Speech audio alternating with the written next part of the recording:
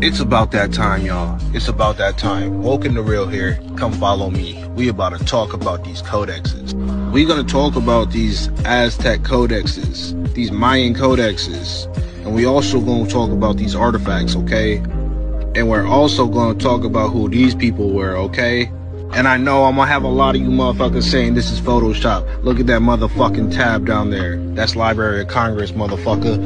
And don't come at me talking about, oh, this is body paint. It's most definitely not body paint, dude. These people right here were the elites. These were the descendants of the Olmecs, the true descendants of the Olmecs. These were the people that carried out the rituals. These were the high priest of that time period. And they were known as the mother civilization in the past. They were known as the Olmec, aka the rubber people. And these people right here are the descendants of those people that crossed over the land bridge, the quote-unquote Native Americans. This is how they depicted quote-unquote black people's skin tone in these codexes, okay? And this right here is how they depicted the Native Americans' skin tone. Again, Library of Congress, Codex, let's go. Now this next document right here, this shit right here is a motherfucking census, okay? A census of the Aztec people. Get ready. You ready?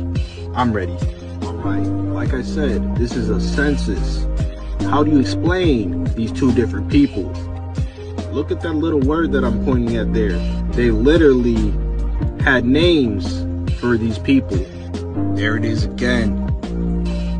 Here it is again. Omika? What's that sound like to you?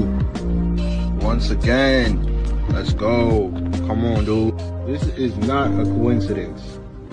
This is not a coincidence. It's pretty obvious there's two different sets of people. Now, y'all can be in denial who the Olmecs really were, or you can acknowledge them and accept them as your ancestors. How about that? Let's go.